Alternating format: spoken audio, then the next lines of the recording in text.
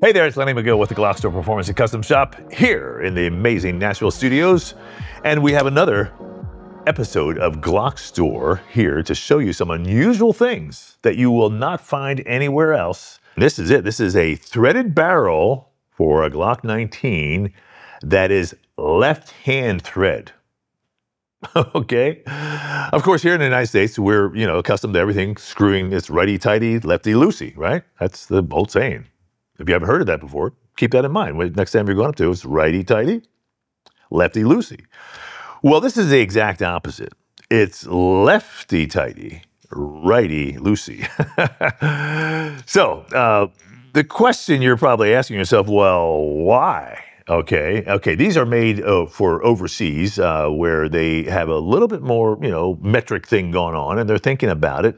But I want you to really, enjoy this conversation about how this is a better option for a suppressor or anything else that you're screwing on here.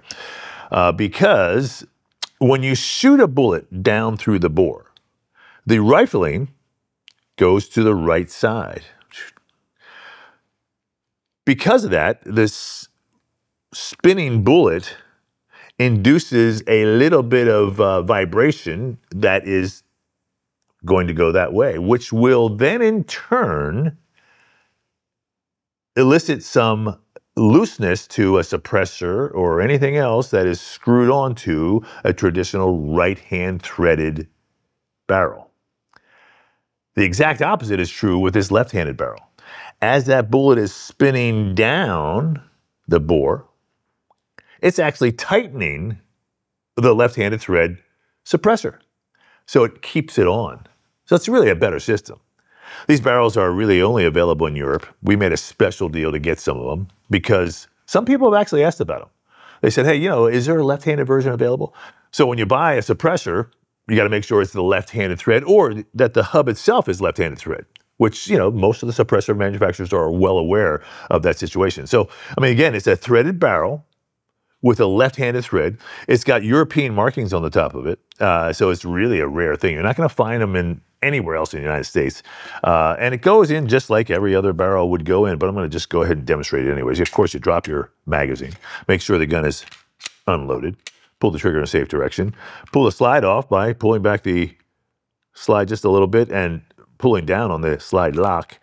Walk the slide off. Boom. There's the frame lower. Okay, here comes the guide rod. Here comes the standard barrel as opposed to the threaded barrel.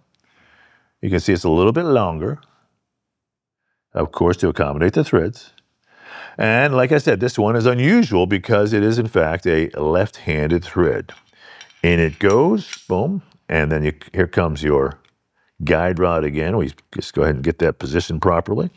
And we can go ahead and pop it onto the frame. Now, once you're here, you always want to make sure that you manage those threads. You're aware of the threads because any time or anything you do with those threads, if you ding them, even on a hard plastic or a table or something like that, it could bend the threads a little bit, which would then render those threads, useless basically. So, of course, most threaded barrels come with a thread protector, and this one, of course, comes with a thread protector. So now, my instinct is want to turn it to the right, but it doesn't go that way. So I want to come in here. I want to turn it to the left. That'd be your left as you're watching, just like that. It's funny because you automatically, when I get it, I automatically want to go the other way. But there's the thread protector, and it's very important that you understand the concept behind the thread protector and why you want to use that, because you want to protect those threads from getting dinged, even in just putting it into your bag. If it were to intersect with any metal object, it has the potential to disrupt the actual circular side of those threads. So you want to be very careful with your thread protector. Now, one other thing about the threads, a lot of people are probably asking, well, what's the thread pitch? So the thread pitch, I have it written down here, is 13.5 by 1. Okay, so that's something to keep in mind too. And that's pretty standard here with most of Glock's threaded barrels. For this left-handed thread, it's 13.5 by 1. So there it is. It's a threaded barrel, not available really anywhere else. And it's something that I wanted to show you because, it's unusual. and we like to bring you everything about Glock so that you can be totally aware of the whole entire Glock world. I'm Lenny McGill. This, of course, is the GlockStore Performance and Custom Shop right here in beautiful Nashville, Tennessee. If you're in Nashville, you got to come see us. We're literally 2 miles from the airport, and we'd love to have you come in. We've got just about every Glock in stock, every magazine you can imagine, and all kinds of really cool, exciting pieces. Not to mention, we've got a Shoot 270 shoot room. So we hope to see you here in Nashville. Thanks for watching, and I'll see you next time.